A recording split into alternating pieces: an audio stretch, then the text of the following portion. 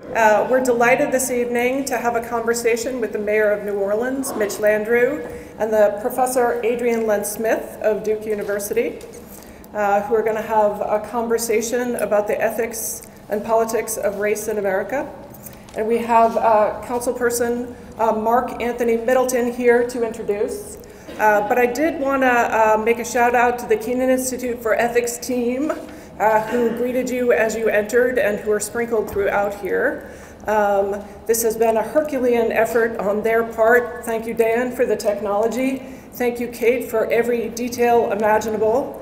I also want to say a thank you to my new Associate Director, the fabulous Ada Gregory, and all the wonderful students who have been shepherding things and who sliced every single one of those programs you are now holding. So thank you all. And I'll turn it over to Mark Anthony Middleton. Thank you so much.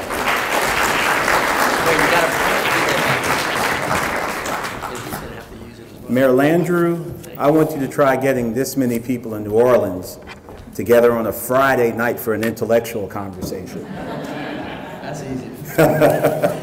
You just have to do it with a hurricane. With one. Let's give our special guest, His Honor Mayor Landrieu, a very special welcome to Durham. Come on.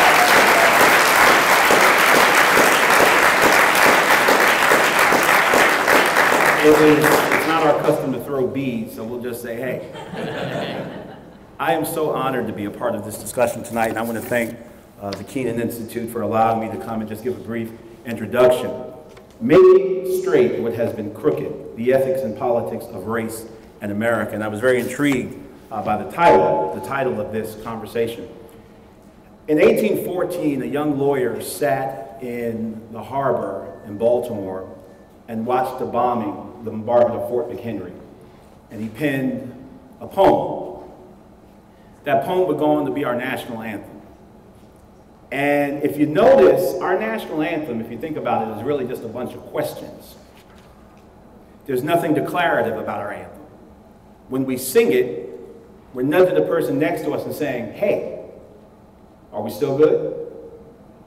Hey, can you still see it?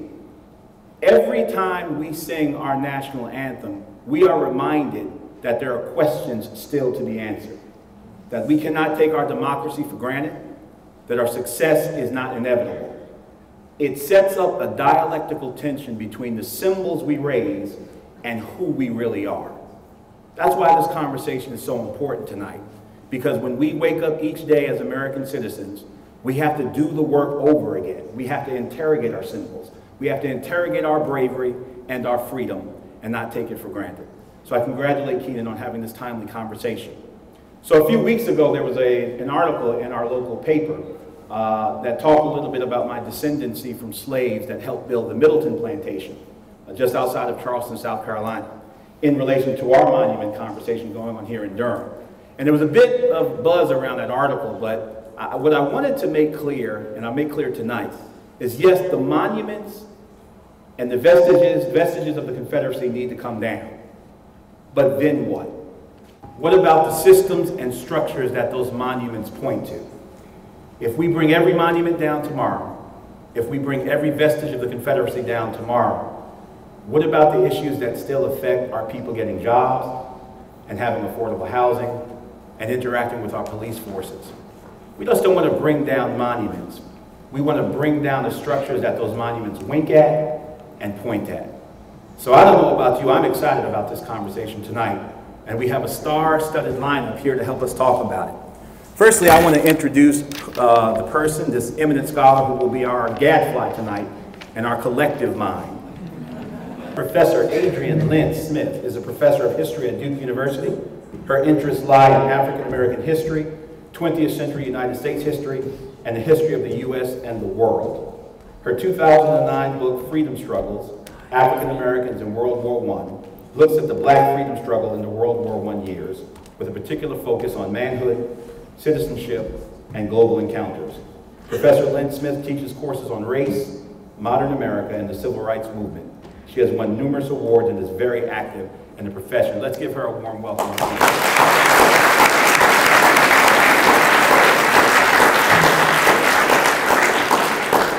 And I briefly had an opportunity to meet him in the City Council suite at City Hall earlier today. But on behalf of His Honor, Mayor Schul, my council colleagues, and the 250,000 residents that call Durham home, we welcome the Honorable Mitch Landrieu to the Bull City tonight. Thank you.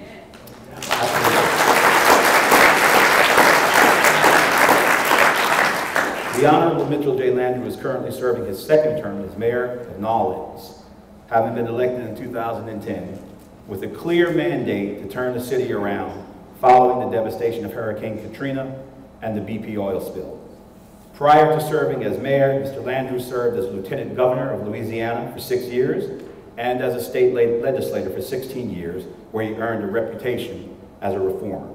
His impassioned defense of his 2017 decision to remove several prominent Confederate monuments in the city has won him national acclaim, and he's here with us tonight. Professor Smith, Your Honor, let the good times roll. Thank you.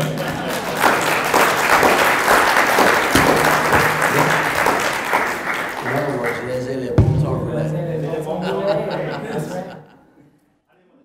No, you did good. You didn't begin your introduction by saying "Who dat?" which is what I really thought you were going to do.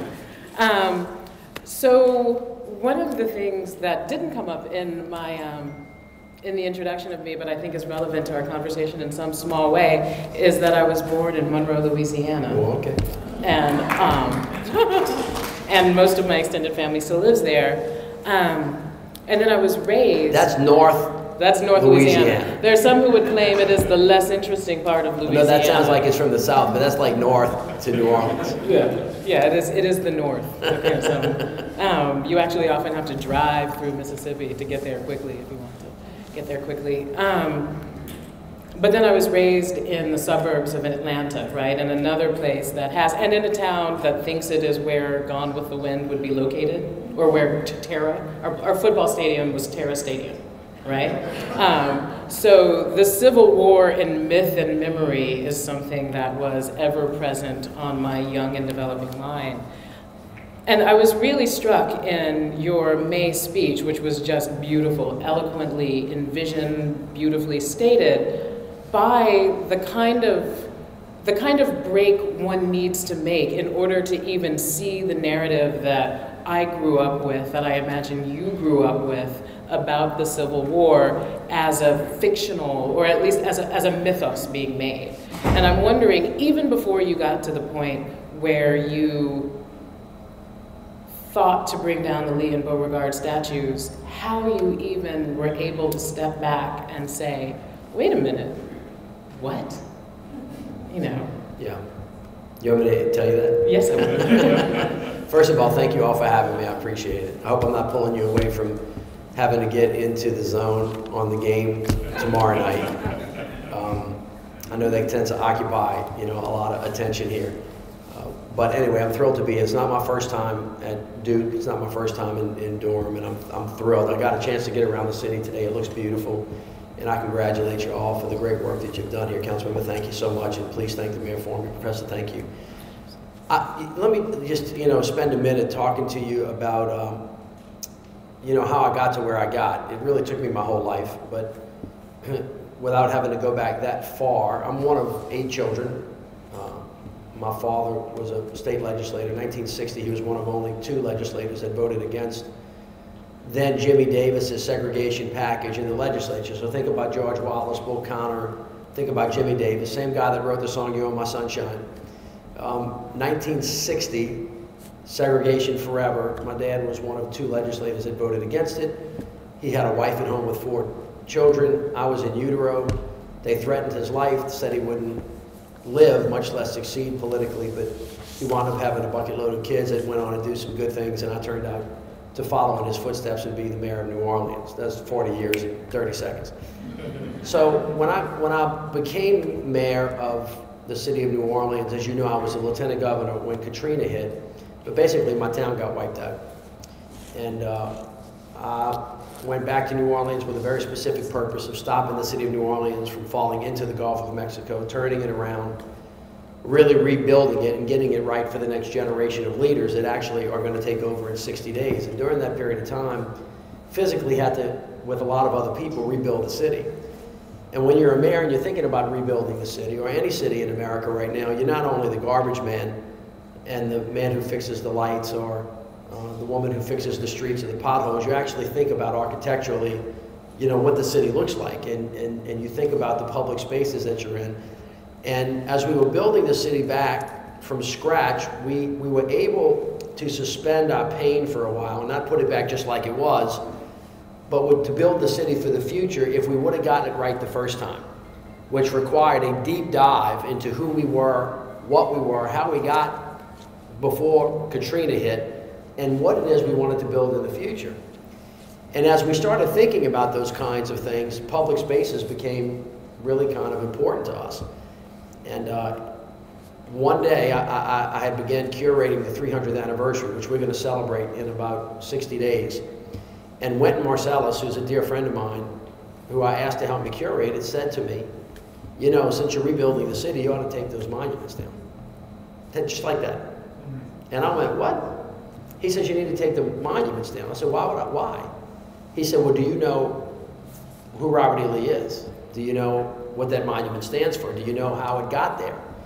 And truth be known, as a white kid from New Orleans, in a city that was always very heavily African American, I never really thought much about it. And he said, well, do me a favor. He said, would you think about them from our perspective? And I said, well, yeah, talk to me about it a little bit. He said, well, you know, Louis Armstrong left the city of New Orleans because of those monuments. And when he said that, my head exploded, because my entire life, it wasn't as though I wasn't aware or I didn't know. I was very familiar with the diaspora and the number of people, not just African Americans, but other people that left the South, particularly New Orleans, because it was exclusive. It wasn't inclusive, because people didn't feel welcome, because they couldn't get a job, because they couldn't get in a club. And it dawned on me right away that those physical things were not just statues, they were there to send a message. But I didn't really know that yet, because I assumed that what Wynton was telling me was right, but I wanted to go check myself. Because truth be known, if you're a politician and somebody throws something like that on your shoulders and it's going to cause a big fight, your tendency is to be like, well, maybe I'll get to that tomorrow.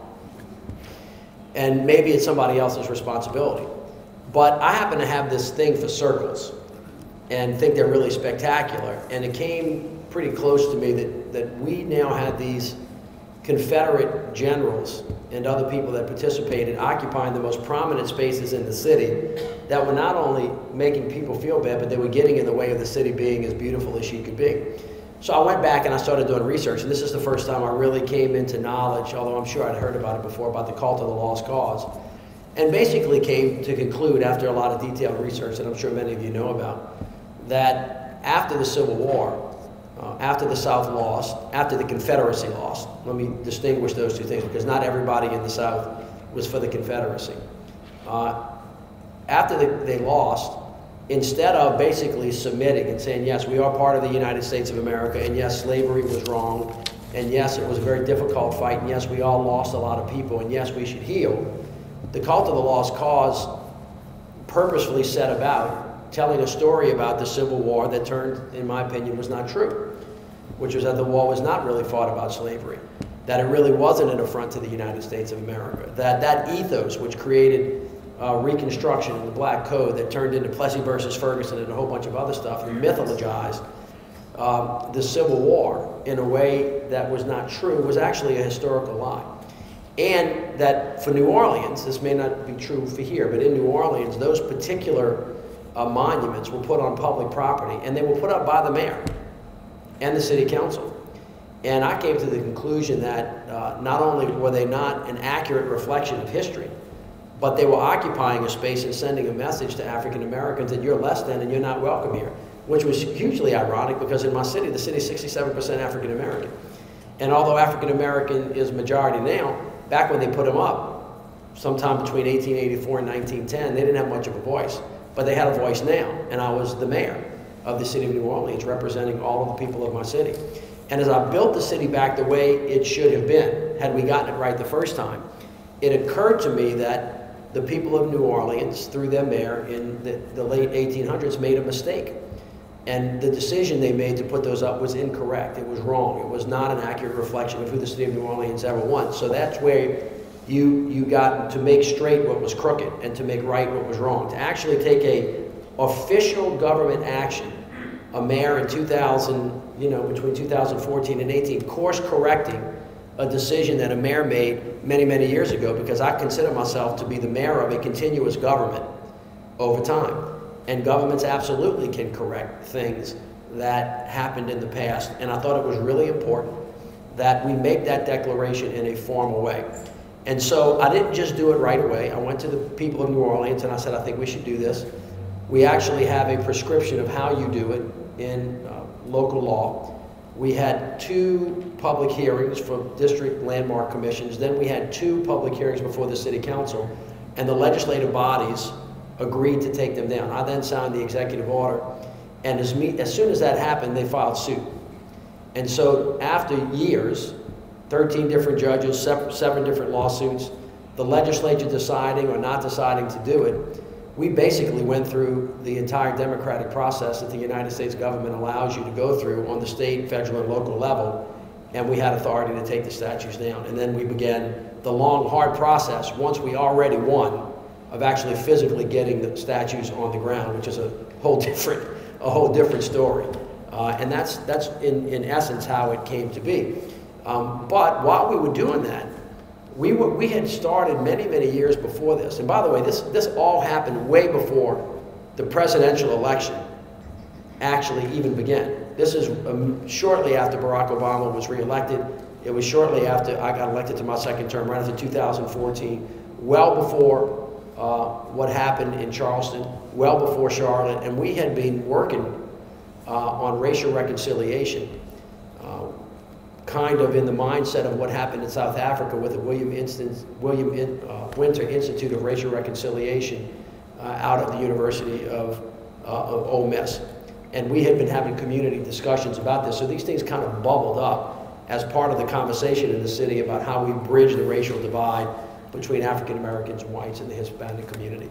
So I'm having a few thoughts as you're talking. One is that I love that this began with Wynton Marsalis, in part because if you think about his public work, True. right, and sort of what he's done, one of the things that he's done over the course of his career as a sort of luminary is to use jazz as a way to re-narrate the American story, right?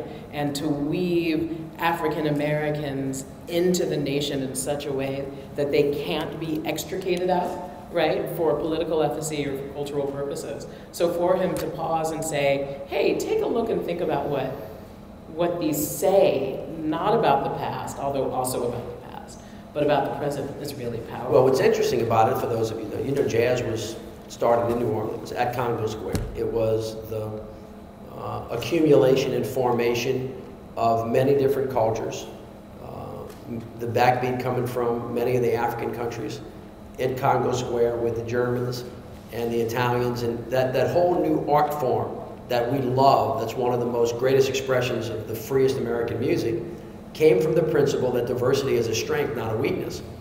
And so what's really interesting about this, it's not simply an Afrocentric approach to anything. It's recognizing where everybody is in what it is that we do, and recognizing that when we're all in it together, we're all putting in, we're all taking out. And if we're doing it in an inclusive way, we're actually producing a product that none of us can produce on our own.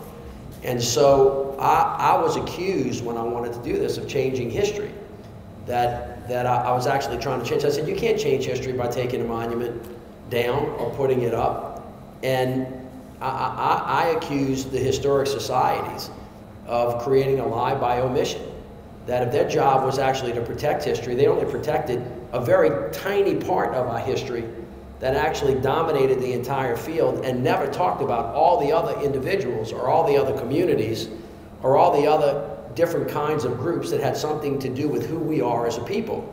And so I don't know about folks from here, but in Louisiana, we all kind of, you know, got together early in our lives, and we all look a little bit different, you know, because we have there's a lot of interrelationships that went on way back then.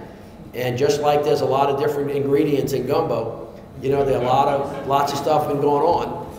And it created a very multicultural environment across all of Louisiana that was very rich. And we are all less, because people who should have been included felt the need to leave and basically take all of their talents someplace else. And Wynton Marsalis, by the way, ironically, is one of the best examples of the city of New Orleans losing a raw talent to New York City that otherwise may have stayed in New Orleans and created an environment there. Now, the world has benefited from his great skills, but if Louis Armstrong left and Wynton Marsalis left, and 2/3 of the African Americans left and took their talents someplace other than the city of New Orleans, we are less because of it, not better. And those monuments aided that attitude that created the environment that made it a hostile place.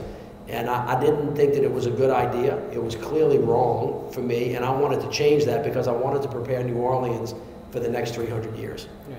I mean, we should say that Durham, too, has benefited from the Marsalis diaspora, right? Very specifically. But also, I mean, thinking about what these monuments mean, and I'll move us away from talking about those specifically in a moment, but going back to something that you said in your opening remarks, if the monuments were built between 1884 and 1910, it's not that African Americans had no voice because they'd never had a voice.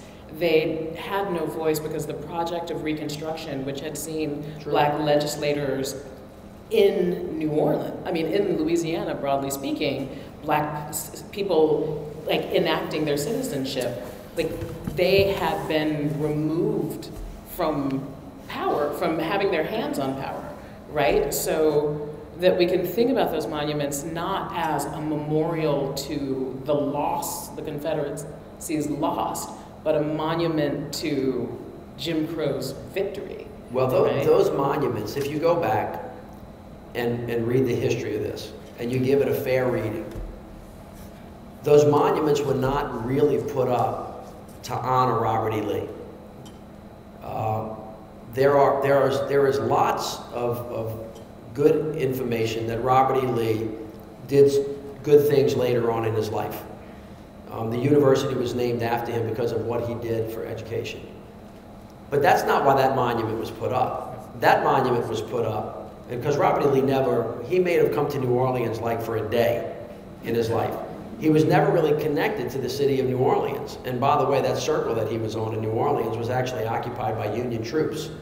So it's not as though New Orleans was ever a real quote-unquote Confederate town. We were always a multicultural Mecca from the beginning of town because we were here before the United States were here. We're about to celebrate our 300th anniversary. When Iberville and Bienville came down and kind of checked that place out for France, Spain had been around already. American Indians had been around for a couple thousand years. New Orleans was a massive port town, and because we were a port town, everybody and their mother was in and around the city of New Orleans. That statue was put up for a specific purpose. That statue was put up to send a message. And that's not just my opinion. The people who actually put it up say that. And if you read the literature about something that's called the cult of the lost cause, you think that that's a pejorative term that people are using to criticize it. That's not correct. That's what they call themselves, and that's what historians called it. And it was designed to send a message that we are still in control. And even though we lost the war, and the United States has won the war, there is a certain way that we're going to behave down here, and it was intended to send a message to African Americans that you are less than. That's why they were put up. And you know what? The message got delivered. If you, in Wynton's request, I started talking to a lot of my friends. So there's another great trumpet player who you may know named Terrence Blanchard. Terrence Blanchard and his wife Robin, one of the great trumpet players that we have produced. Grammy Award-winning, spectacular guy who was a little bit younger than me.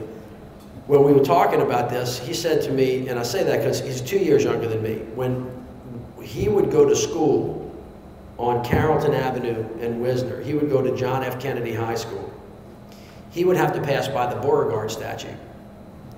And he told me that every day when he was a kid, that he passed by that statue, he felt like there was the weight of the world on his shoulders, that he was being looked at, that he would never really ever get ahead.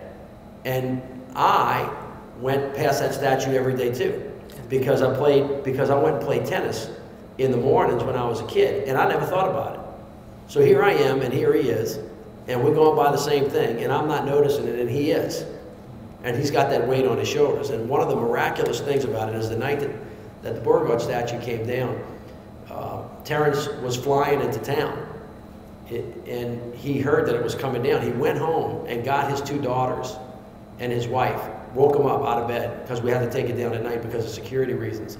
And he watched that thing came down, and he said he felt the weight of the world come off of his shoulder. Now, how many people felt that way the entire time? My white friends in New Orleans got really mad at me, some of them, and said, or people mostly outside of New Orleans, and said, you know what, you made this up, you created this controversy, the most damning criticism. We, Mitchell, don't know anybody who is upset by those statues. And I said, that's exactly the problem. That's exactly the problem. Because once we started having the conversation, and once you gave people space to actually talk about it, and once it got to be a bigger thing, and people were really being honest with each other, people started sharing with them, this is what the world looks like from our perspective. And if you start putting yourself in other people's shoes, you know, you don't have to accept as a white person today some kind of blame for slavery. You know, even if one of your ancestors fought, you know, for the Confederacy in the Civil War, it's not necessarily about blame, it's about taking responsibility for fixing it in the future. And if we can get our heads around that, there is a great opportunity we can come to for racial healing and giving everybody a chance to participate equally and fairly in a way that makes sense.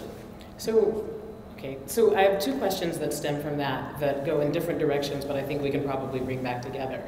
One is, what does that look like? What is racial reconciliation beyond talking? What does it look like? What is it materially? What do we do? And how do we get people to take responsibility?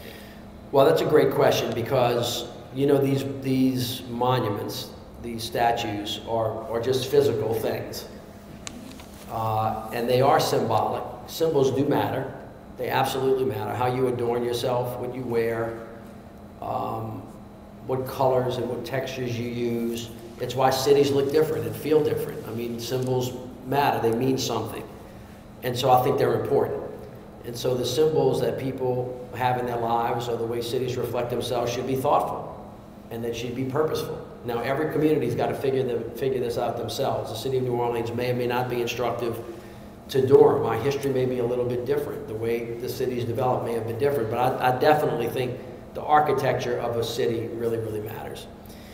But they are just symbols, and I think it is actually true that if you just took those down and you didn't do anything else, because they're just physical things, nothing's going to change. You have to ask yourself, what is the attitude of the community that put them up in the first place and allowed them to stand? And did that attitude really permeate the way that you grew jobs, or you invested in education, or you cared about health care? Essentially, you have to make a recognition that all of us are human beings and we have equal value, and so we should treat each other that way. Now, I flew here from California. I was in Berkeley giving a talk on the Kenan Commission, which many of you probably will not remember, but the Kenan Commission was put together by the federal government after the riots in 1966, 67, 68. And there was a guy named Otto Kerner, who was a white governor of a state that was the head of this commission, who basically came out and for the first time talked about institutional racism. But Nixon completely rejected it. LBJ rejected it because whites were not at a place where they could hear that institutional racism was just as much a part of how difficult it was for the African American community as personal responsibility was.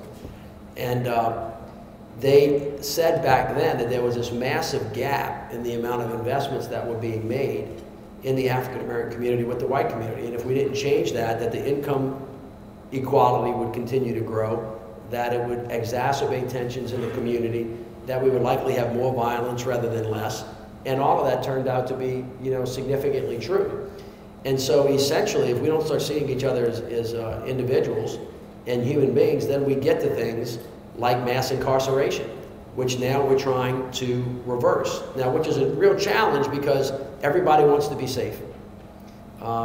Best way to get us at each other's throats is to make us scared of each other, and we're having a master class in that in the United States of America right now.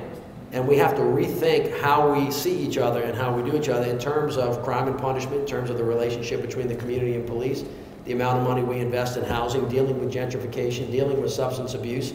The opioid crisis in America is just catastrophic. It's catastrophic. There's nobody that I know that's not touched by this crisis.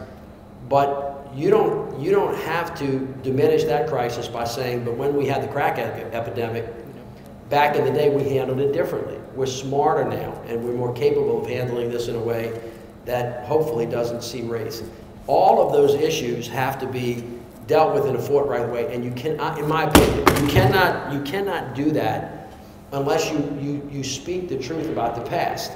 And I'm not sure that that the African American community has heard people who are white of prominence say something like, I recognize that slavery occurred. I think it was the worst thing that's ever happened in America. It was clearly wrong. The Confederacy was on the wrong side of history, and it should have never been fought to destroy America for the purpose of maintaining slavery. Now, sometimes to get to the next thing, people need to hear that, which is a recognition that we made a mistake. And in my experience in life, that if you can say I'm sorry and recognize that something happened, the individuals who you said it to can hear that and say, I hear you, thank you, now can we talk about the next stuff? Right. But sometimes you can't get to the next thing until there's a recognition that there's equal humanity on both sides. And so taking down these monuments was purposefully a formal government act to make that recognition part of the history books, at least of the city of New Orleans. And that there is a history, and that the past matters to the present, right? Well, the past is not the past. I mean, it still permeates what it is today. It's not like as though it goes away. I mean, yes, it's in the past, but it's not like it still doesn't impact what it is that we do and how we see each other. And you have to work through it. On the issue of race, I just think we haven't done a good job of speaking to each other because we're afraid.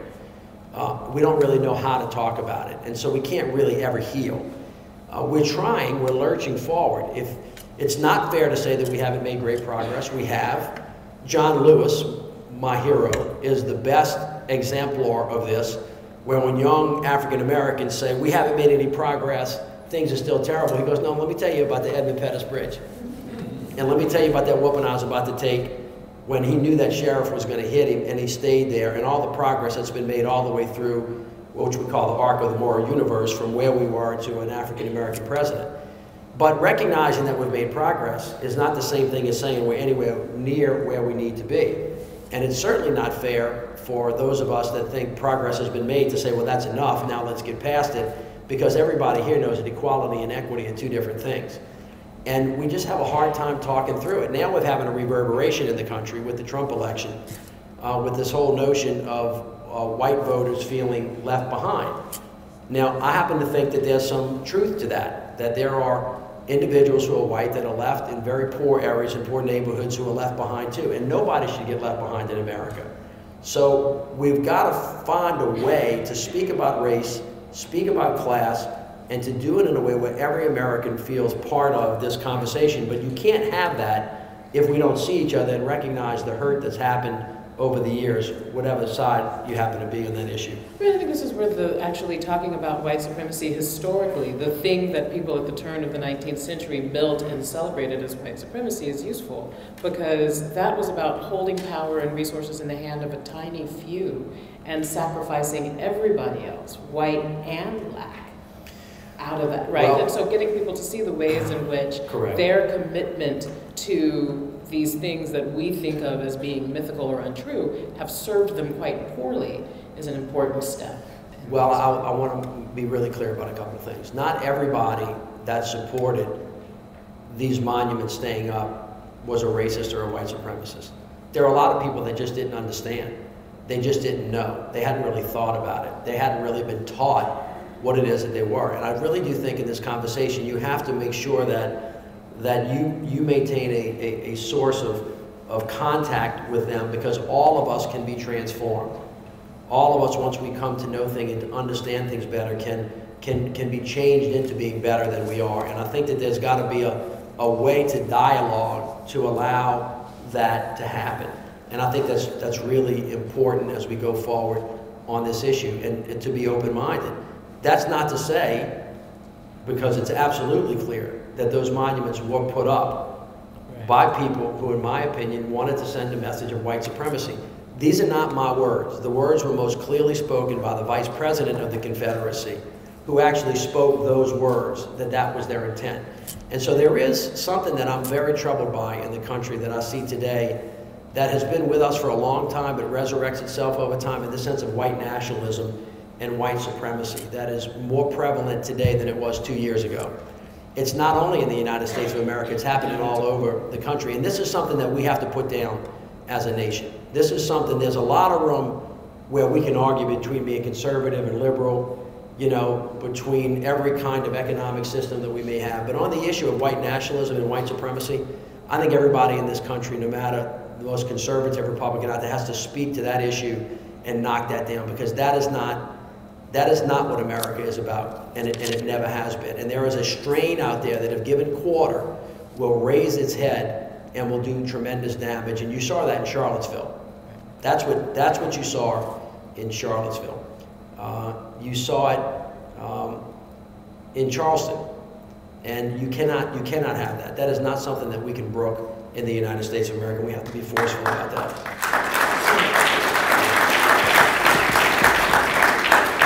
Let's circle back for maybe the final turn in this to where you began, which was with Katrina, you know. And when you mentioned Terence Blanchard, it reminded me that when I taught a Southern history class years ago, I used episodes of When the Levees Broke in the kind of later part of it, which is Spike Lee's documentary about Katrina and its aftermath.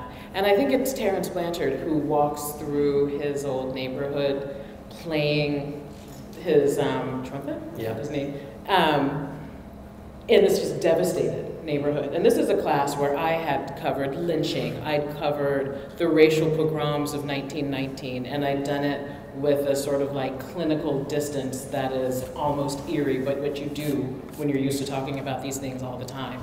And I got to that scene partially because it's visual, partially because it's beautifully filmed, but there was something about the reality of the kind of systemic government failure that allowed the Ninth Ward to be that vulnerable in the first place, and then allowed it not to come back, right? Allowed the federal government to just kind of let it sit for a while, that I wept in class with my students, sitting in the back of the room, cried. And that seems to me that if we're talking about the statues as symbolic of dismantling something, dismantling the kind of things, the commitment to white supremacy, not as individual behavior, but as sort of a political practice, that we also have to think about policy, right? And we have to think about where that policy, who that policy hits and how, and what we do about it then, right? So, as you said, the statues are the first step in something, but what do you do? How do you, I mean, there will be another hurricane. You know, I never said they were the first step. Or one of them.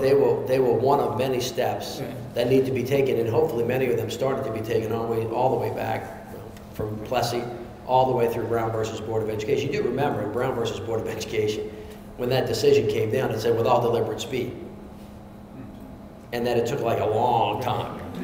And this notion, and it's very deliberate, and it's very interesting because on the issue of, and I write this, I wrote a book about this, it's coming out soon, but about the notion of institutional racism. And when people not really understanding what that means, like there's some like boogeyman that nobody can see that just stops things from happening, and folks say, well, there's no really institutional racism. People just need to get up and move on. There is institutional racism. And I can explain it to you real simply as it relates to the statues. I'm a pretty powerful, in New Orleans, the mayor is a powerful constitutional entity. And the person that sits in that seat has a lot of power, unlike in some cities where they have city managers. So in that regard, the mayor is very powerful. In other words, if they have the authority to do something, they have the mechanisms to move them. I'm physically rebuilding the whole city with a lot of people. I'm rebuilding a new airport, I'm rebuilding a riverfront, we have 33 new schools, we built 3 new hospitals. I mean, we're blowing and going. I got cranes all over the place building a lot of stuff. Lots of contractors eating and a lot of people working. That's what I'm doing in my city right now. I have the authority to take the statues down. Guess what? I couldn't find anybody to take them down. Nobody would take them down. When we put out a bid, the first guy that showed up that got the contract, because the internet went crazy, he had his car firebombed. In 2015, 15 years into the 21st century, he had his car firebombed. And then what happened was every person that owned a crane said, I'm not coming, because they were going to get blacklisted. Now, I have all the power that a human being in America could have. I mean, figuratively speaking, as the mayor. And I could not get anybody to come help me take those things down. That's when the institutions don't work. You can't find a crane operator, you can't find a crane, you can't find a construction company. If you might have the power, you might have the law on your side, but if you don't have the mechanism to get anything done, forgive the expression, you're screwed. And so it occurred to me then that that's exactly what African American community has been saying for a long time. Yes, the Constitution's on our side. Yes, the law's on our side. Yes, civil rights on our side. But if the people who have their hands on the mechanisms of the schools or the hospitals or the health clinics just don't want to do it, and we can't make them do it, there's an institutional inertia that makes it harder for us than it does for other people. That's institutional racism. Wait, so who did it? Well, everybody did it. No. I mean the crane. I mean, I understand the big, like, sorry. You're like making a big point, and I'm back in the, like, little narrative, but. Well, I want this to end with you driving a crane. Well, can I tell you, this close. But I had to go outside of the city, and we found somebody eventually to come in. When we were trying to take them down, they actually attacked the cranes with, what do they call those things that they fly around? Drones. And they put sand in the gas tank. They threatened the lives of guys that were took them down, so we had to take them down at night, and we had to take them down under protection of, heavy security, with the direction of, our security people that said that taking them down during the day would improve the sight lines for snipers that might shoot people because they had threats. It was that kind of oppressive thing that's out there.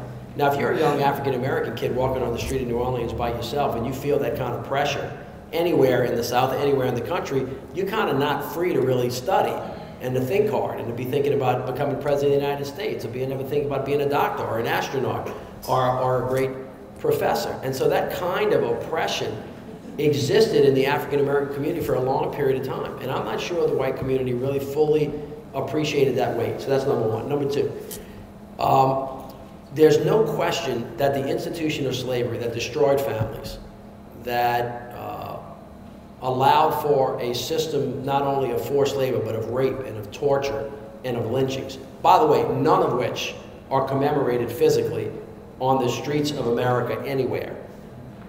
I mean, for my fellow historians that say we were commemorating history, there's no slave ship anywhere in the United States where we go visit and look at it. There's only one plantation that I know of that's curated from the slave's perspective. Unless Brian Stevenson, I don't think his thing's open yet, but there's no monument to the lynchings in the country. So where is the kind of totality of remembering our total history if we wanted to remember it accurately and appropriately and in context so that we could all learn from it? It does not exist.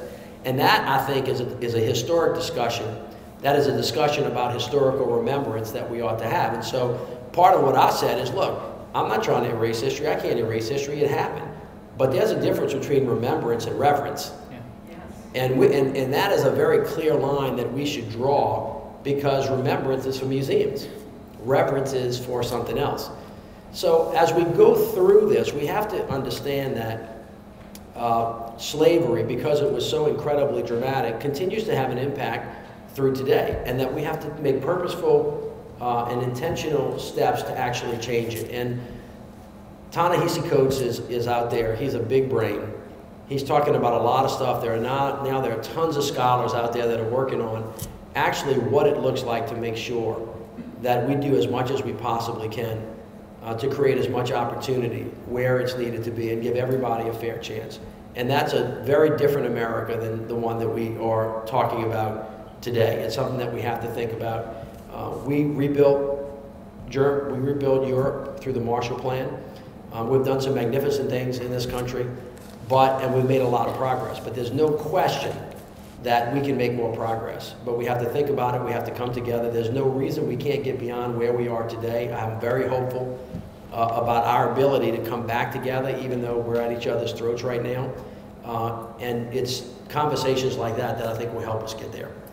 I think that's right. I mean, I think it's about reinvigorating a sense of public good and people imagining that bringing as many people into the public as possible doesn't involve them losing their space in it. I don't think it's a zero-sum game. As a matter of fact, I'll tell you a quick story, and then I know we have to go to questions. But my hero in my life is my dad. And I asked him, because he was a poor kid, he didn't have any money. His mother and father had a third-grade education. My grandfather worked for the public service for the city. His racial awakening came by his friend Norman Francis. Now, I don't know if any of you recognize that name, but Norman Francis is now the longest-serving president of a university in the United States of America. He was a president of Xavier University his entire life. He's got the Presidential Medal of Freedom. He's a spectacular guy. He was my dad's best friend when they were in law school. They met each other on the first day. And Norman and Moon both got married right away. Moon married Verna, and Norman married Blanche, and they had kids together, and Norman was my dad's best friend. And a lot of my father's sensitivity about racial issues came because of Norman and just growing up with him. And when I asked my dad, like, why'd you do that for Norman? Like, why did you cast that vote for Norman? Why did you integrate Nord for Norman? Because my father was in his office one day, and the head of recreation called him and said some black guy and his wife just tried to sign their kids up to play ball at the playground. And my father said, well, what was his name? And he said, Norman Francis. And my father went out there right away and fired the guy, and they integrated the playground. So people have said that my dad was a civil rights leader. My father said, no, I appreciate that thought. He goes, but I was being selfish. And I said, well, I don't understand, what do you mean? He goes, I wasn't protecting Norman. I wasn't fighting for Norman. I guess Kenan was, because I was fighting for myself. He says, Norman was my friend. He said, I was a better person because I had Norman. He said, if Norman couldn't go with me someplace, it meant I didn't have a friend. If Norman's kids couldn't play with you guys, my kids were worse. His kids were smarter than us, better looking than us, worked harder than us, and they were part of our life. And so my father said it was as much about me being selfish as it was about me. And I want you to think about that, white people out there who are not thinking about how much you lose or how much you miss, or anybody out there who's closed off to being around people that are not like them, how much you don't get in terms of intellect and in terms of, the relationships when you're only around people that are just like you. And New Orleans, her nature and her soul is always about inclusion. It's a mosaic. It's not just an accumulation of different kind of people just being in the same space. It is a complete indivisibility. One nation under God, indivisible. See that word indivisible? It goes back to our beginning. It means all in. That's what it means, and that's when we're at our best. And when we're separate, it's not really us fulfilling what I would consider to be the vision of what we expected when the country was created. Seems like a nice note to end on, or at least to turn to question and answer.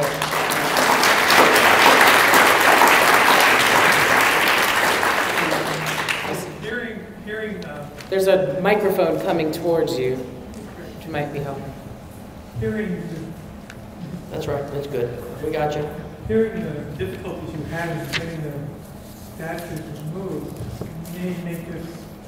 may mean that what I'm about to suggest is impossible, but did you think about taking the statues and making a museum about them with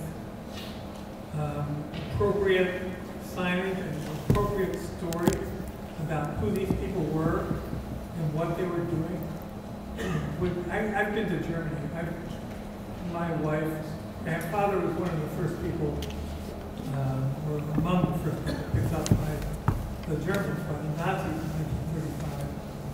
And this little town that he came from actually has done something like that. They refurbished the Jewish cemetery there, and they put up a statue, and they the base of the statue, they carved all the names of the people who were murdered, and they put up plaques around the town with the names and the stories of some of the people who were there.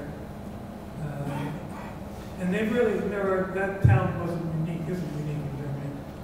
The Germans really try to face their Nazi past in a public sort of way. Correct. And they have monuments to that.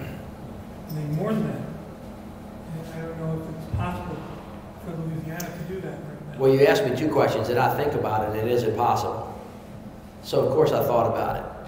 And it's true historically that Germany and South Africa have done a much better job honestly confronting their past that allowed them to get to what do we do next. When I started doing this, there were a lot of people that suggested, why don't you do something that's additive? In other words, leave them there and just put a plaque up. Well, that was a halfway decent suggestion. I'm not going to say that I didn't think about it, but these particular statues occupied such positions of prominence that there was really no way to kind of undo what their message was they would send, because there wasn't enough space to put something of equal proportion. And on top of that, because we were celebrating our 300th anniversary, these two particular spaces, the one where Beauregard was and Lee was, and of course this may be different here, were spaces that should have spectacular pieces of art that reflect the totality of our history. So that was my opinion about that. Having said that, though, because it was so hard to get them down, we really could never even have the conversation about what to do with them now. So they're in storage, and the next mayor and the next city council and the next generation of the folks in New Orleans are going to have to think about what to do with them, if anything. Now, I wasn't unmindful of this problem. I actually reached out to lots of institutions around the country and asked them if they wanted them, and nobody wanted them. So we're kind of stuck at the moment in terms of that conversation. Now, having said that, one of the challenges that we have is our sense of time, because we're here now and we want to do it like right away. Sometimes these things take a little time, and it's okay for us to think about them. Incidentally, what's going on in New Orleans right now is where the statues used to be. People are actually looking at the empty spaces and beginning to get very creative and thoughtful about what goes next. So I'm very hopeful that over the next couple of years, the city of New Orleans will have a comfortable conversation about, number one, what to put where they were, and then what to do with the ones that we have. And it could very well be, if they can put the money together, that you might want to create some kind of march through history and make sure you create that space completely and totally, by the way, with all of the inputs, like from the beginning of time. So if you're going to do that in New Orleans, you would start in 1718. You won't start in 1861. And you certainly won't end in 1865. And that kind of historical march would be, fairly significant to see all across the country. I do like the idea of overwhelming the landscape with like Robert Charles and like Louis Armstrong and some Vietnamese Americans. I get really kind of enough of the historical societies, righteousness on this issue, because they did not. If their job was to protect our history, then they robbed us of most of our history, because they only told a very narrow piece of it from a very narrow point of view, and that is a lie by omission. And so there are a lot of people that never really got to understand our full history, and as a consequence, we didn't learn the things we should learn, and we're not as good as we should be. Because there's a lot more life and a lot more texture and a lot more knowledge and a lot more connection that we have with each other than we've allowed ourselves to think about. And when people start going to do their heritage and their history, you find out that you got a lot of different things that you didn't think you had. So you ought to think about it. I know I don't look Italian, but I am. And a lot of other things, too. I have a microphone. Go It's ahead. not working. I can project. It was working. It was working. Yeah. Okay, good. I have just two quick comments and a question. One, as you know, we had our Confederate memorial in front of the Durham County Courthouse taken down. And then after that, the Robert E. Lee statue in the Duke Chapel was defaced and taken down. And it's interesting when you say that story about the cranes, because the one condition that the company had to come and take the Robert E. Lee Memorial was that it be done in the middle of the night and no photographs be taken. So I think that we also have in North Carolina that issue of the retaliation for taking down these monuments when that happens. It's not something foreign to North Carolina. And I also wanted just to thank you personally for the speech you made. I think it was such an incredible speech. And I share it. I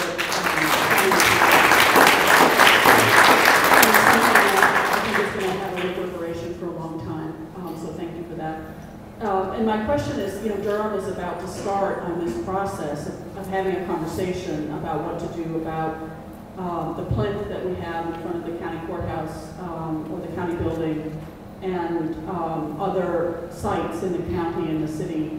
And I just wonder, just on a practical level, if you have suggestions about how to have that conversation over a period of several months, where we're including lots of different people and lots of different perspectives, and how do you think that can work where you do have that buy-in from the community? And I take very seriously your comment about people who may defend these memorials, but they don't really know the context of these memorials. And it's an educational process that the city can engage in, and the county can engage in here. What suggestions you might have for how to have that conversation? And then I'm just going to make a little plea here. I hope you stay on the national stage as we reach, as we go for 2020. Just please, please stay on the national stage. Thank you for those comments. Let me try to unpack, because you said a lot of things, and I don't want there to be any lack of clarity.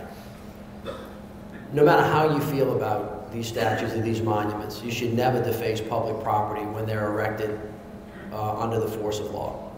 I just don't think that you should do that. Even if you disagree with it and you don't like the way the process worked, to go throw a noose around something and to pull it down, that warrants you defacing public property, and then the consequences should be consistent and with what the offense is, because otherwise you have anarchy. So I know that's complicated because people get frustrated with the process, so I really encourage people to follow a legal process and don't deface property that's legally where it's supposed to be. Now, if there's a process and then the legal thing is to take them down, don't get in the way of taking them down either, because we have to live with each other. We are a nation of laws, and that's really important just in terms of process and respect, no matter how frustrating it is. There are lots of people, Dr. King, for example, and John Lewis, they talk to us about civil disobedience in a peaceful way.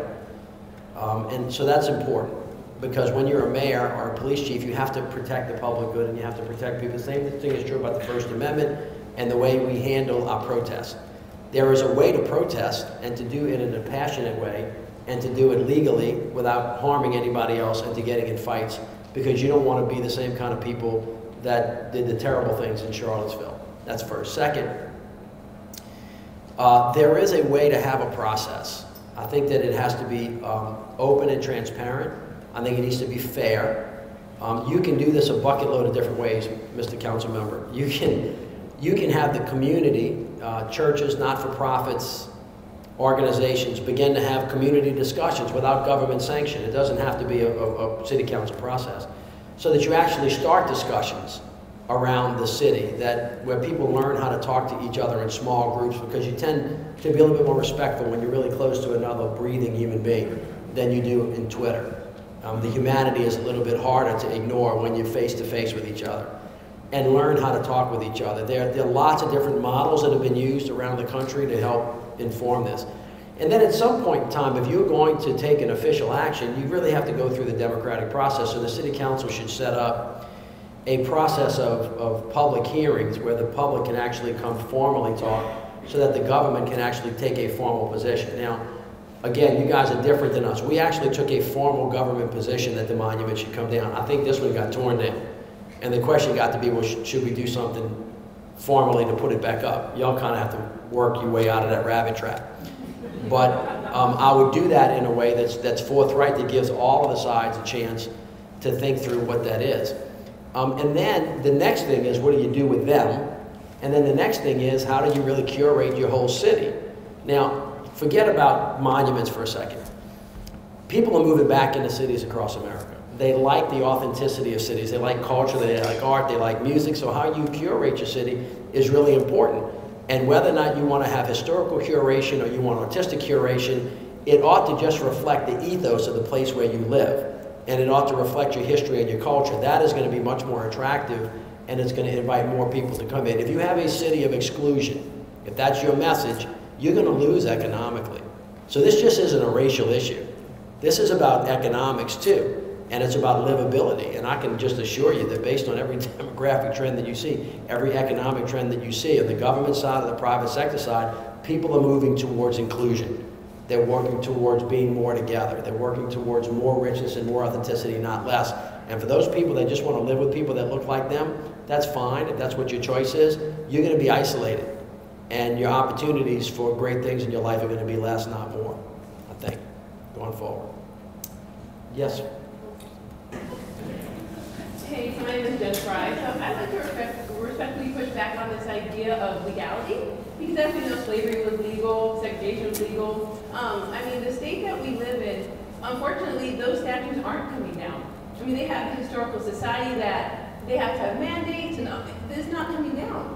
So I think I press back and say that sometimes you have to do what you have to do. That's you know, okay. with the government we have here, the governor, the Senate that we're having right now, sometimes you might have to do something that might not be legal, but might be morally correct That's for, okay. for your state. That's okay, you just have to go to jail.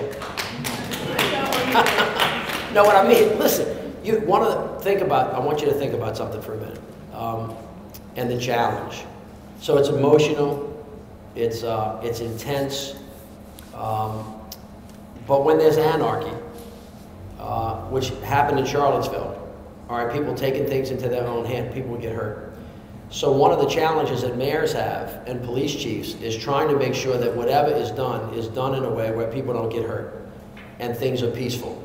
And that requires us to follow the law. We have to, or there is going to be a terrible situation. So for example, when you had Sarconi Park, and there were people that were occupying public spaces, there were some people that were trying to make a statement about the immorality of the law as they saw it, which was fine. But at some point in time, we've got to move on to the next thing. So police would go up to somebody and say, "You really trespassing now?" And they say, "Yes, I know it. I'm doing it intentionally because I want to make a statement. You do understand that whether I want to or not, because you're trespassing, we have to remove you from the premises. That's fine.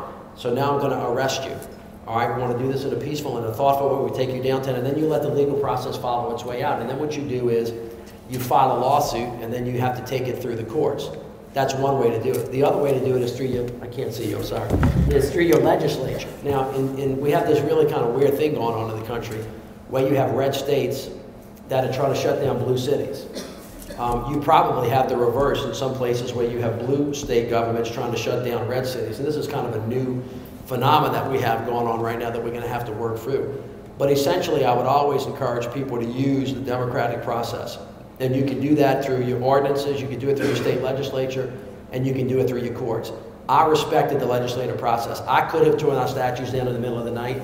I probably could have done it, and then they would have sued us. But I wanted to make sure that we demonstrated through action that we would respect the constitutional process that existed. And, you know, defacing property, lots of people have reasons for defacing property. And if you start doing that, there's no really end to it at some point in time. The civil disobedience just has to be handled in the appropriate way. I mean, I think the example, I'm sorry, I didn't mean to ignore you. I thought you were giving the microphone out. I mean, the example, like using history as an example, would say that the people that you cited, even John Lewis, or the folks in SCLC, or the folks in SNCC, understood that they would get arrested. Correct. Right? And that, in fact, that was part of publicizing what they saw as the illegitimacy of the law. Correct. Well, you know, interestingly enough, I think that that strain, that conversation that we just had, was not unlike what Dr. King faced. Malcolm was there, Dr. King was there. It was, you know, through any means necessary, or civil disobedience, or, you know, do you break the law? And essentially, there is a process of civil disobedience that still honors the Constitution, that actually takes longer and is more painful and is harder, but is more lasting once it occurs. That tension has always existed. I'm just telling you, as mayor of the city, I cannot countenance people going to destroy property, even if I don't agree that that property ought to be there and not following the right process. I think it's okay for the mayor to not encourage people to Yeah, break no, the laws. I'm just saying. So you mentioned yes, curating. here and then over here, okay? Yes, sir, go ahead. You mentioned curating and kind of redesigning the city of New Orleans and kind of thinking about Durham in the same way. mentioned kind of the economic value that is coming into the downtown cities. But with that also is the occurrence of this gentrification and pushing out of Use the mic, please.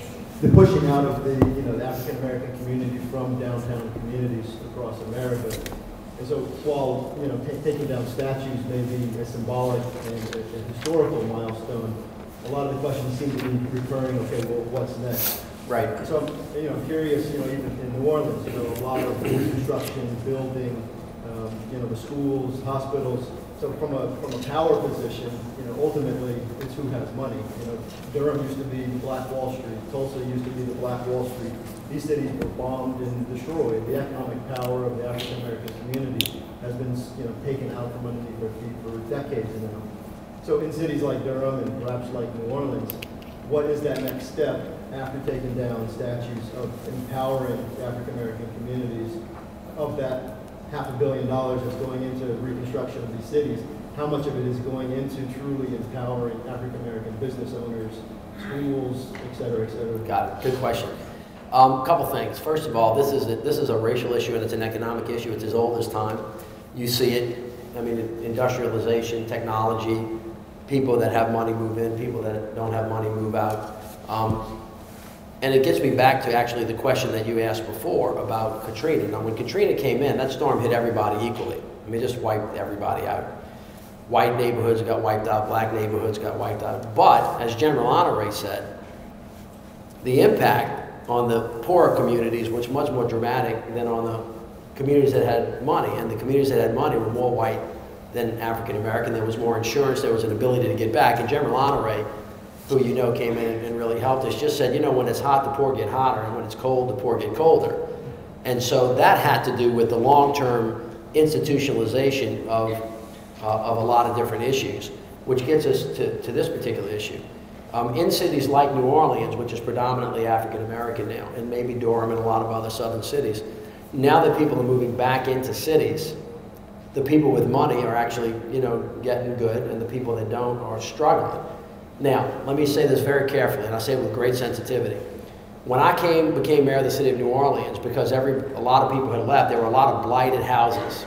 40,000 people left their houses behind, white people, African American, and they never came back to get them. And when there's a blighted house, lots of grass, lots of bad things, neighborhoods started deteriorating, and white folks and black folks alike came to me and said, you have got to do something about that blight. All right, and to which I said, well, there are people that haven't come back yet, and these are private properties. Do you really want me to start enforcing all of the liens? Absolutely, white and black across the board. So that was a massive problem of not having enough people to live in the houses. That is a catastrophically bad problem that no mayor wants to have. Having too many people move into the city is another kind of problem. It's a better kind of problem to have, and one that actually you would rather have if you manage it the correct way. And that's the issue that you're getting to. And so in New Orleans, because we're aware of this, a lot of the things that we're thinking about is making sure that we're building as much affordable housing as we possibly can. Making sure that when developers are coming into town and they're asking the city for any tax breaks, or they're asking for some kind of zoning variance, that they build into all of their master planning affordability. So that lots of different folks can live in the same kind of areas. In other words, you have to purposefully plan to have an integrated community, not only racially, but economically as well. A couple of different models out there. I'm going to just break them down into three. One of them can be let the market rule. You're going to run into an issue that they have in San Francisco, where the folks from Silicon Valley are pushing out everybody else, or in other areas.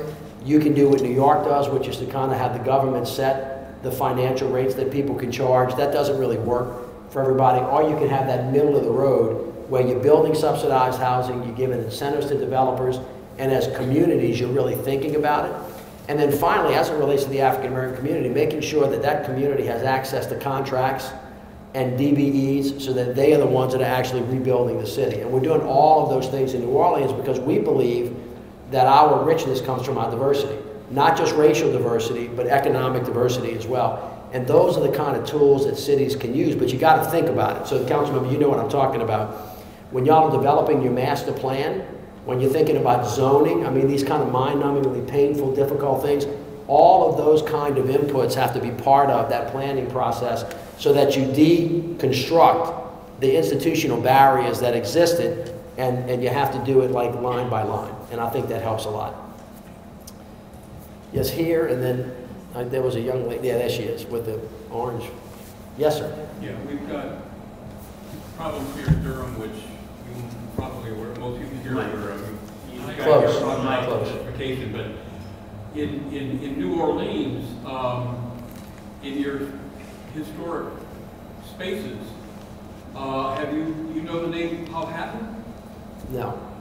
Okay, this guy was from Louisiana. I think he was from New Orleans. Put it closer to you. He was half Indian, half black. I saw a photo and it just said mulatto soldier, but I recognized that he was wearing a Congressional Medal of Honor. And I was able to identify him. And this is the guy that basically won the Civil War. Where after Fort Pillow, just up the river, up Mississippi, Bedford Forrest, the guy that founded the Klan, Right. one of the two men that Lincoln wanted to hang after the war. They found out about Fort Pillow, and these black troops said, we want to take Richmond. And Grant said, yeah, go ahead and try it. And he was up taking a vacation up in New Jersey, because they had tried and failed several times. Tens of thousands of people had died. This guy became essentially, effectively, the brigadier general, because everybody else was killed. And they went up that hill through abattoir. They had the men in the front had axes because they had to cut their way through. The men on top had rifles, Enfields, and the men on the bottom had muskets. And they couldn't shoot at the top. They had to fight their way up that hill. And they took that hill and they turned the guns around and they shelled Richmond. And Lincoln was there the day after. And this guy is from New Orleans. Oh, his statue could be one of those in those spaces. Because What was his name again?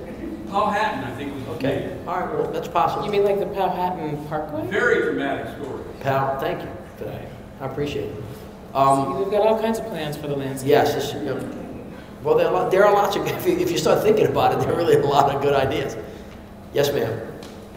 Can you hear me? I can hear you. Can you hear me? So you talked about taking the next steps and facilitating conversations with people to reduce tension around very serious issues. But how do you facilitate these conversations when information that is false is now increasingly introduced as fact, and a lot of people consider it as equal to peer-reviewed information? Well, give me an example of that. Well, one thing that you hear a lot, I am from Virginia, and I went to school in an area with a lot of conservative individuals. No hate against conservatives, but when we had a lot of conversations about the Confederacy, things you would hear a lot were the Confederate flag. We should be able to hang the Confederate flag around the school because it's not about racism, it's not about slavery, it's about states' rights. And so you would hear those things a lot. And when you look at text, that's actually not what the people who founded the Confederacy actually wanted or cared about, but apparently that information, which is factual, is not as important as modern narratives that this is about states' rights. Excellent. Thank you. I wanted to make sure that I understood your question. You live in a republic. The battle is in the marketplace of ideas. You have to show up and you have to talk about it.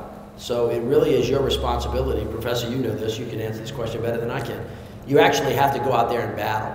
The uneasiness we're having now in this country is that a lot of us assume that a lot of these matters have been litigated and resolved, and people want to reopen them again. Well, you know what? You're in America, you can't stop people from talking, you got to show up, and you got to have an intellectual battle, and you have to prepare yourself for what the truth is. Now, I would just suggest that you try to do it in a respectful and a thoughtful way, which is hard for us from time to time, and I'm not perfect at it all the time. But you have to show up and just, tell people. When I started my personal research, I heard everything that all of you all heard about, and I thought, well, okay, I'm a lawyer by training. And you always go back to the original text. So I said, you know, I'm not going to listen to what anybody said to me. I'm going to go back and research it myself. I really want to understand it because I don't know why you keep telling me something that I think is not true. But so let me go back and figure it out. And that's how you come to know something. You know, I was a law clerk for a federal judge, and it was unnerving when I would work on an opinion and write it and draft it, and I would bring it to him. And I'd spend weeks and weeks and weeks, and he'd pick one thing out, and he would say, how do you know that? And I go, what do you mean, how do I know that? I just got finished doing 6 weeks of research. He goes, I know, but he goes, did you go back to the original source? Did somebody just tell you? What's your really source of knowledge? And once you get comfortable about what the truth is, as opposed to what your opinion is, then you can speak the truth about it. Now, there are some people that are just not going to believe it. But here's the thing. There is truth, and there is falsehood, and there is right, and there is wrong, and there is good, and there is bad. Now, there's a lot of gray in between all of that stuff. But some things are really clear. And so I just did not want to end my political career without saying really clearly, as a white man from the South, which I thought people in the South, my friends, needed to hear from a mouth like mine, that the Civil War was a war that sought to destroy the United States over the issue of slavery. Because for some reason, we have a hard time just enunciating that very simple statement. But I think it's cathartic to say it because it happens to be true and not live in this myth that that is not really what happened. Because once you accept that that is what happened and the reason why it happened, you can begin to get to, well, what do we have to do now to fix it? So at the end of the day, so as not to belabor this point, these statues are symbols. They mean something really significant. Those symbols need to be changed. Essentially, though, we have to get to creating a world where people can have the opportunities that God gave them.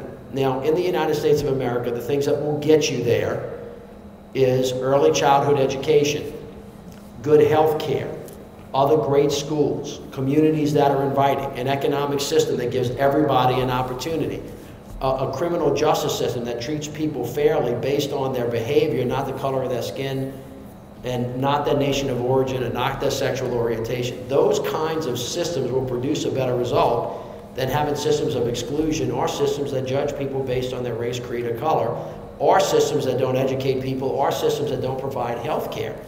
It's not really rocket science. We know those kinds of cultures across the world that have succeeded over time, and we can too. And we have made great progress in this country. We do live in a great country, but there's a lot of work that we still have to do with each other. But until we get past race, it's a real problem because you cannot go over this, you can't go under it, you can't go around it. You have to do the hard thing of going through it. And the way you have to go through it is to talk about it and to do it with somebody that doesn't think the way you think and to educate each other about what your perspectives are and see if you can come to a better place.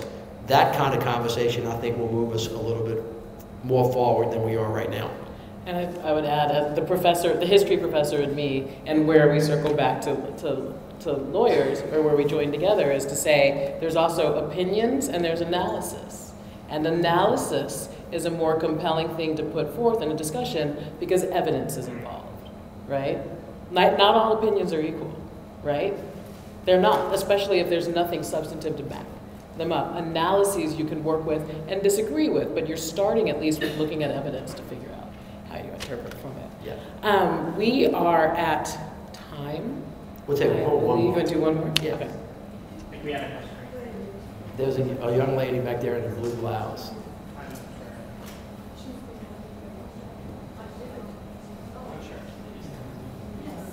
I think you had your hand up early. The ethics and politics of race in America. Something that I've heard is I've gone to organizational meetings, political organizational meetings in Durham about addressing the 2018 election.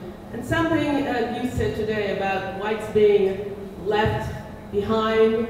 I hear that in organizational meetings here in the city. And nobody's more left behind than black and brown people. And one of the questions that I've had in some of the political meetings I've attended here is what ethical stance do you take politically when white white people want to hear something that's not true, and that is that white people have been dispossessed because black and brown people have been advantaged. That is a great question. So let me kind of expound just a bit. First of all, it's in my mind, it's never been a zero-sum game. And I think that you have to say, because not all white people are the same, just like all African Americans are not the same, and all brown people are not the same. There are white people that have done really, really well in their lives, but it is absolutely true. You know this. You can hear this primal scream from some white people who have been very, very poor for a long time that live in dispossessed parts of the United States of America. Appalachia is one of them. It doesn't make them feel any better or make it less right that blacks may have been more disadvantaged than them. They got left out too. Any human being that feels alienated and left behind, we need to see. See, I don't think it's a good response for African Americans and Hispanics to say, well, whites as a group got favored, and so now let's not ever talk about white people who happen to be white that are dispossessed. There is I came to a deeper appreciation over this about what it meant to say that where there is no justice, there can be no peace. When I was growing up, I heard that as a threat, really. Like, if you don't give me what's mine, I'm going to engage in violence. And I'm sure some people use it that way and said it that way, but that's not really what I've come to believe that means. I think that it means is when life is not fair for a human being, and they feel alienated and left out. They don't feel like they got what was justly theirs, or an opportunity, or they can't feed their kids, or they're afraid. There is anxiety, there is separation, there's alienation, and that creates fear, and that creates dissension, and then people are fighting each other for a little bit of meat that would otherwise be on an empty bone, as opposed to being involved in a system where everybody has an opportunity to do well and put their kids. And I do think that as a Democrat, the National Democratic Party, a lost sense of a lot of poor white people that feel left behind. Now, that doesn't mean that African Americans didn't have it worse or Hispanics didn't have it worse. There's a whole group of Americans, irrespective of race, that are not participating in an economic system. So it's not just about race, it's economics. And I think that, you know, empirically that is so. That doesn't demean the injustices that have been done to African Americans and Hispanics, and it shouldn't, in my mind, put African Americans and Hispanics saying, well, we need to get ours first before they get theirs. We all need to find a way to participate, and it might, in that instance, be more about economics than it is about race. Now, when some whites want to not remember the impact that with the institutions of race have had on African Americans, you have to say you're just wrong. But I just gotta tell you, as a father of 5 kids, any parent that's hurting and doesn't think they can feed their children or send their kids to a good school or get their kids to a doctor who's got an earache and or that child's dying of cancer and they get health care, they need help. Whether they're white, black, blue, green. If they think the system has left them behind, it doesn't really engage a great conversation and say, well, other people have had it worse off than us. In America, we have to create systems so that everybody can be lifted up, irrespective of race. That's the place where we want to try to get. And that's why it's important, I think, and I've said this many, many times, the most important words in America that we can use is, I am sorry. That's a recognition that somebody was human and something bad happened to him. And then to expect back, I forgive you. Those are the most powerful words that we can speak to each other in this country, because then it recognizes that you did something wrong, I now am forgiving you, now let's move forward to where we both can do well together. And I think if we can get ourselves in that space, we're going to have a much better chance to become what everybody in this country wants to become, that we've been working towards for a long time. All right, thank y'all so much. I hope y'all